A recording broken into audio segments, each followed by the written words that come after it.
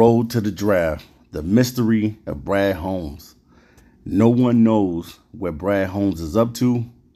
No one knows what Brad Holmes is going to pull off on the draft. I can say for the first time in a very long time, I do not know the direction of what the Detroit Lions will be doing in this draft. Now, I can tell you this from what I'm seeing and what I'm looking at right now, right before me, with Brad Holmes signing Marvin Jones. Definitely glad to have him back.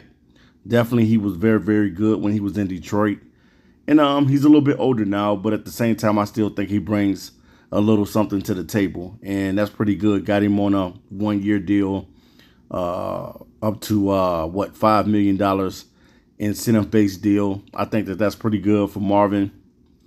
And the way of the Detroit Lions, man, on paper, we do look good and we do look like we can win the North, but we still got to be able to accomplish it. We got to be able to put all of this together in 2023.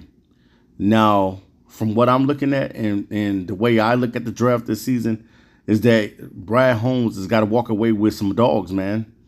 I mean, flat out, whether you're taking Jalen Carter, whether you're taking a quarterback with the accuracy of Hendon Hooker, whether you're taking an elite running back such as Bijan Robinson, you must leave this draft with some elite players. Now, there's a best kept secret quarterback out there that I really, really like. And this is besides Hendon Hooker. And that's Clayton Tune, man. Clayton Tune is my best kept secret in this draft. He is the guy that I think that could be the next Brock Purdy in this draft. I don't know if the Lions have been watching film on this guy, but he can do it all. He's mobile in the pocket. He can extend plays with his legs. He is a dual threat quarterback, and he passed over 4,000 yards this current season and over 40 touchdowns. So you do not want to overlook that as well. Now, there is a lot of quarterbacks in this draft, and a lot of people keep saying, the notion of saying, well, if I can't get Bryce Young or if I can't get C.J. Stroud, which you're probably not going to be able to get those guys because they're going to be probably 1 and 2 taken in the draft unless Bryce Young slips and falls because of his height. Other than that, Bryce Young, definitely, man, him and C.J. Stroud is probably the most pro-ready quarterbacks in this draft. Hendon Hooker, if he didn't get hurt, definitely he would be one of the top quarterbacks taken in the first round, and he still could be taken in the first round because you know that there's going to be some teams out there that's going to hit the panic button. There's going to be some teams that are afraid, and they're going to hit the panic button, and they're going to come up to draft a quarterback. Now, a lot of people are not talking about Clayton Tune, but I think that's a quarterback that's the guy that I look at is the best kept secret in this draft is Clayton Tune. Out of all the other quarterbacks that I've saw, I think that Clayton Tune has the skill set to be that guy that you build your team around in the future as well. But then when you're talking about guys like Jalen Carter and Bijan Robinson, adding them to your team, the Lions do need another defensive tackle, and we know the reason why, because of Levi. The Levi situation has not really worked out, and it may not work out. I don't know what's going to happen with the Levi situation. All of us are still walking around really wondering and pondering on what's going to happen with Levi.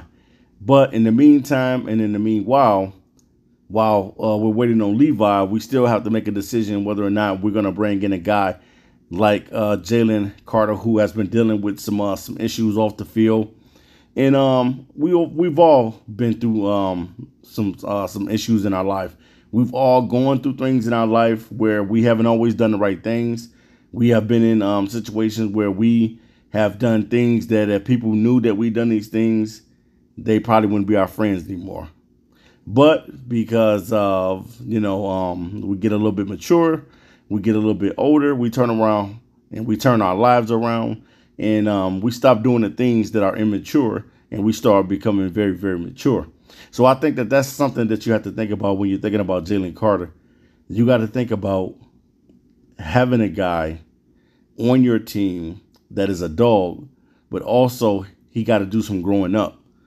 Now, I definitely think that the Lions would still be in for Jalen Carter, especially when he does his interview and they talk to him and they pick his brain a little bit just to see where he's at and understand the player Jalen Carter is. Does this kid really, really love football? Is what's going to be the question that comes up. How's his work ethic? Because when you look at the draft and he come in wheezing and then he come in not fully giving it everything in the pro day, that may make some teams, you may push some teams away, and maybe that's what his intentions is, to push some of the teams away, and he could just fall into the lap of the Detroit Lions. Lions do need a defensive tackle.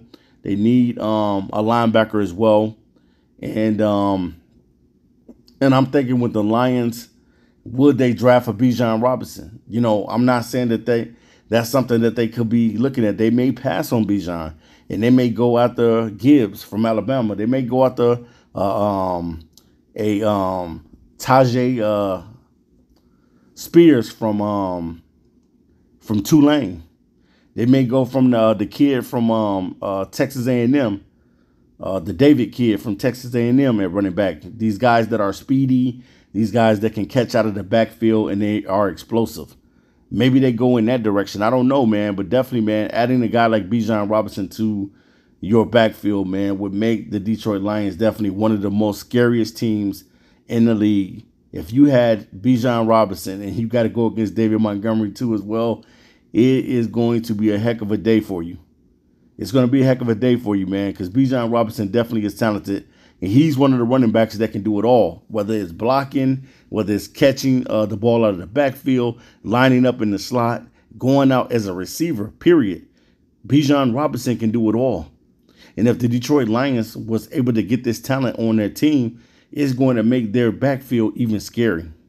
Now, there's a lot of players in this draft that can help the Detroit Lions get to where they need, especially at linebacker. I think this is a position that we continue to ignore, and we kind of run away from it. Even a quarterback, the backup quarterback spot. I know a lot of people are saying, okay, we got Nate Sudfeld, so we're pretty cool. So it looks like we're not going to take a quarterback, or we may take a quarterback. But to me, the Lions definitely better grab a quarterback. You don't want to continue to keep going through the same things that you went through the season before, where you had to double back and get a quarterback, and you had to grab Nate Sudfeld because you couldn't go on with Tim Boyle and David Blah. You don't want that same type of situation. So I definitely think that one of these picks that the Lions have needs to be a quarterback, no matter what round it be in, no matter if it's the first round, second, third, if you see a guy in the fourth, whatever, you need to draft a quarterback. Two positions that I feel like the Lions have to pay attention to, and that's the linebacking spot and the backup quarterback spot. The quarterback spot is the most important piece to this team. If Jared Goff goes down and you have a guy out there that can't get the job done and can't hold the team afloat, then you know that you don't have a good backup. You want your backup to go out there and try to win a few games. You don't want to just send anybody out there. You want to send somebody out there that is more than capable of winning you games in tight situations. You want the same situation that San Francisco had with Brock Purdy. When Trey Lance went down and when Jimmy G went down, no one knew that Brock Purdy was going to perform at the level that he performed at. And that's what you want. You want your backup quarterback to be able to come in and play with that confidence and still be able to get wins, especially when it's later in the season. Because, guys get banged up. The quarterback gets banged up. The linemen get banged up. Everybody gets banged up. And at the end of the season, pretty much you're trying to fight off all these injuries. So that's something that the Lions definitely, they got to consider these two spots, the linebacker spot and the quarterback spot. Now that you got another receiver in Marvin Jones, you probably can draft another receiver later in the draft as well, because he's on a 1-year deal. So you still can draft a wide receiver as well. And you still could take a corner, even though you signed all these corners in the offseason, you still can, in free agency, you brought a lot of guys in. You still need to possibly draft another corner. I don't care if it's a guy like Deontay Banks, Eli Ricks, Emmanuel Forbes, whoever you decide to grab. Definitely, man, grab you another corner in this draft. But I think that Brad Holmes has set this draft up to be best player available. This is the first time I ever seen where the Detroit Lions can do anything that they want in the draft.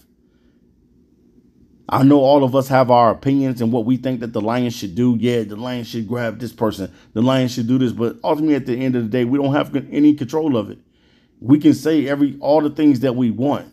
But at the end of the day, we have no control of what Brad Holmes and this scouting department is going to do in April. You have no control of it. Whether they decide to take a quarterback in the first round, second round, third round, whatever round they decide to take a quarterback in, we have no control of it. I know some players say, no, don't get this guy, don't do that. But me, how I look at players with the opportunity to grow. All of these guys are coming into the league for a reason.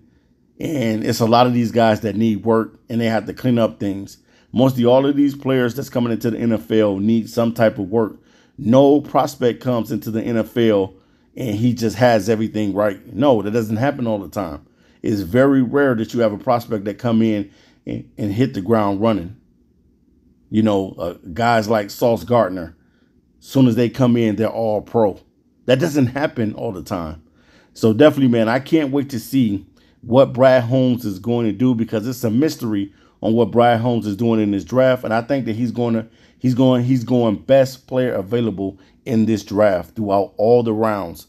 We as fans have spent a lot of times pondering and thinking, what is Brad Holmes going to do in this draft? And you really don't know the direction of what he's going to do. You don't know if he's going to take Jalen Carter at 6. You don't know if he's going to take Will Anderson. You don't know if he's going to take Tyree Wilson. You don't know if he's going to go Bijan Robinson. You don't know what he's going to do. You know, he could take a corner, maybe Gonzalez, maybe Porter. You don't know. This draft is definitely open, and the Detroit Lions can pretty much do whatever they want to do. Now, with the addition of them picking up Marvin Jones on yesterday, now you don't know when he's going to get the receiver now. Because now it's not a rush to get a receiver anymore. Because now we have Josh Reynolds, we have Marvin Jones, we have Jameson Williams, and then we have Amon-Ra St. Brown. So we pretty much got our receiver room, and I think we still have Cephas as well. So we still have a lot of receivers on this squad, and now with the addition of Marvin Jones coming back, he doesn't have to go out there and reach in the first round and grab a wide receiver now. So he can end up going with a guard. He can end up trading up, trading down. Trading up with the Arizona Cardinals to try to come up and get a quarterback or maybe a defensive guy. Just depends on whatever he wants to do. We don't know what Brad Holmes is thinking and what he's going to do. But what I do know is that he better come away with dogs in this draft. And I don't care what position it is. It has to be guys that's going to make this team go to the next level. And that's to be in the playoffs. That's to be able to win the NFC North. You know, a lot of fans have already said that we won the North, but we look good on paper, but we still got to get the job done when we play games. And that's what we can fail to realize as fans, is that we can be so hyped and so energetic because the national news is covering us and everybody is saying that we're going to be this juggernaut, but we still got to get it done. We can look good on paper, but we still got to be able to go out there and win football games. And we still got to go out there and win the North. We've never won the North since we've been in the North. We've never won it. Every other team in the North has won it except the Detroit Lions. The Detroit Lions do have a great roster. Now they must put it together in 2023. And Brad Holmes must be the leader that steers this ship in the right direction by getting the missing pieces to the puzzle. Once he gets those missing pieces to the puzzle and figure this thing out, then I think the better the Detroit Lions will be in 2023. So until then, it is a mystery on knowing what Brad Holmes is going to do in the draft. But the only thing that I can say as a fan is that he better walk away with dogs. Only dogs are wanted and only dogs are allowed in Detroit. All right, you guys, make sure you subscribe to the Keeping It Raw podcast. And I'm out of here until next time. Peace.